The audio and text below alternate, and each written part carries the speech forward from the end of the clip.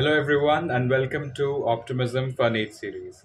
So, we all know that just 15 days are left for the NEET 2024 examination, and the best way to keep yourself motivated is by saying, I'm just 16 days away from becoming a doctor, from getting into my medical college, and it's just amazing. The feeling is actually amazing and overwhelming for every one of us because from school to the journey of college is gonna start.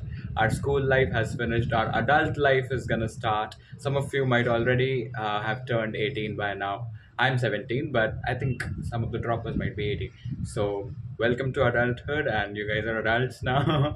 Though age is just a number, we say adulthood is when you get the responsibilities, when you go to the college, you explore the world. It's just amazing. So very different from the school life, very different from childhood, and I hope we all enjoy our college life and we all get selected in NEET 2024.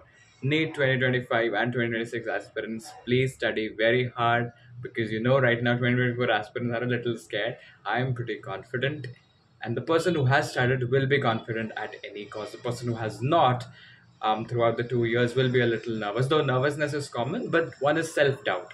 One is examination anxiety, which is a positive anxiety, which gives you the strength. But negative anxiety in the sense overthinking, self-doubt, whether I'll be able to get selected or not, this shouldn't happen because doing all of this will not help. What is going to help is revision of NCRT, biology, chemistry, along with mock papers. So guys, please solve mock papers, please revise everything from time to time, and you can be a doctor very soon. Thank you.